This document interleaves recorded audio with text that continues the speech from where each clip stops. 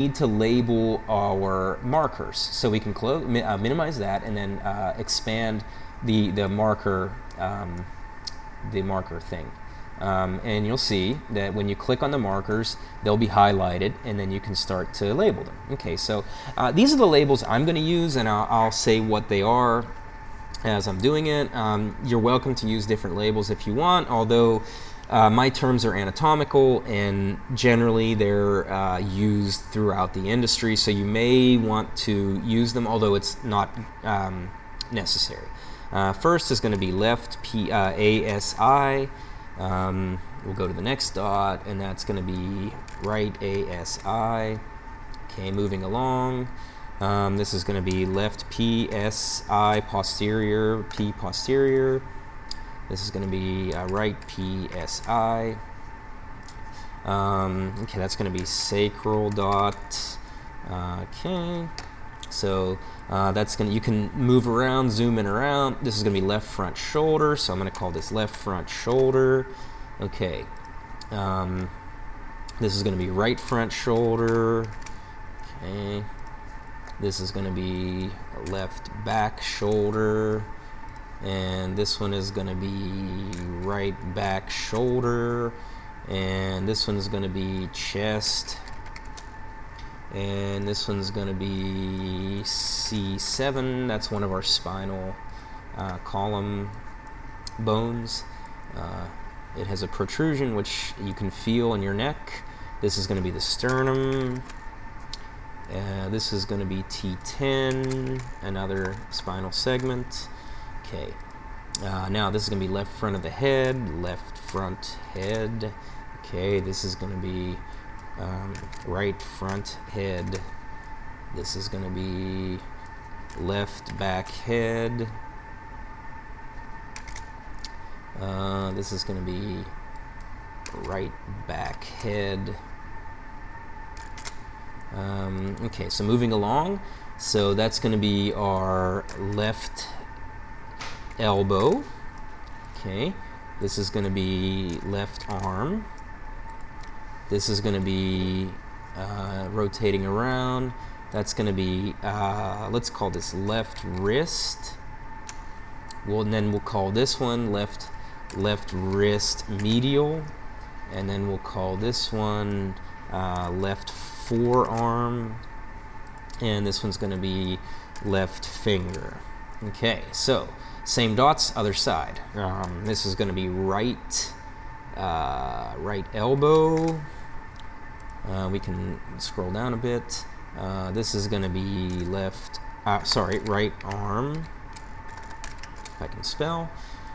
This is going to be right wrist, and this is going to be right wrist medial,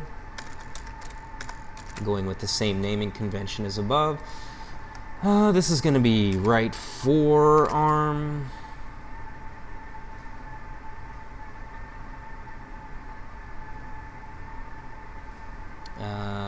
Yes. This one is going to be right finger. Okay, and continuing on. So now we'll kind of rotate around. This is going to be left knee. This is going to be left femur. This is going to be left ankle. This is going to be left tibia.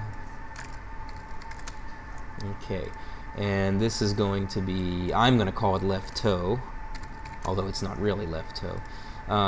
This is going to be left MT5, 5 being the small toe, 1 being the big toe. This is going to be left MT1, again 1 being the big toe, and this is going to be left heel. Okay, so we'll use the same naming convention, other side. So this is going to be right knee. This is going to be right femur. This is going to be right ankle. This is going to be right tibia. This is going to be right toe. This is going to be right MT5. This is going to be right MT1, and this is going to be right heel. Okay, so that's it. All our dots are now labeled.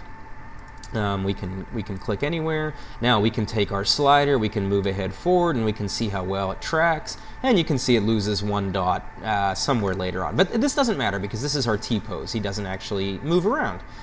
What we really need is only one frame to be labeled properly. And then what we're going to do is we're going to save this. So first thing we want to do is we want to save our model, right? That'll be Brian. Okay, so now we want to be able to use this naming template again in the future. So for example, when Helen puts the suit on, what we'll do is we'll make a subject called Helen, and then what we'll do is we will use our model template, which we're going to save right now. I would suggest saving this to My Documents, to Vicon, and just in here, so in the Vicon directory, call it an intro to mocap 2008 template. Okay, save that, and that'll be saved. Okay, that's good. Now what we want to do is we want to save our file, which we do from, we can do it from up here, Control S. We can also click this little disk button here, which is nice because when it's saved and you don't need to save again, it will become gray, as you can see now. Okay, that's it for this tutorial. I'll make another one shortly on how to properly label segments in the next file, and then we'll work on filling gaps.